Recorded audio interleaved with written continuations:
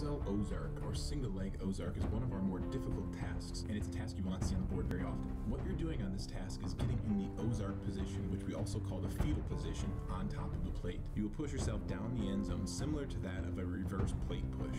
The trick on this one is you have to have that one off leg out and away from your body. We want to make sure it's not hitting any point of the plate or your body. That would assist you in keeping stability.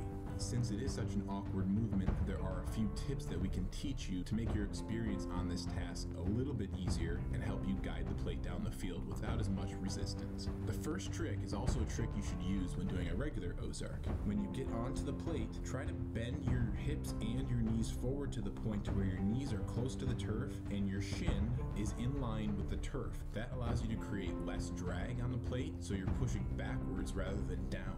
Now the other thing is pretty similar. That off leg should just be lined up with that same knee that's on the plate, but just bring it over to the side just a little bit. And what you're gonna find is as you push, your body or the plate is gonna wiggle a little bit. That little wiggle helps to cut through the turf. Try to keep the momentum of the hands moving, allow for a little wiggle, stay low, and also make sure that you're not sitting on your knee. If you're sitting on your knee, you're putting too much pressure on the front knee, and that's a big reason why we don't use this task very often, is because people will complain of some discomfort in their knee. But by getting up and over the plate to where it almost feels like you're doing a reverse plate push with a bent knee, that's more or less what this is going to turn out to look like. To finish this task, you'll go to the far end zone, you'll switch legs and perform the same movement on the way back.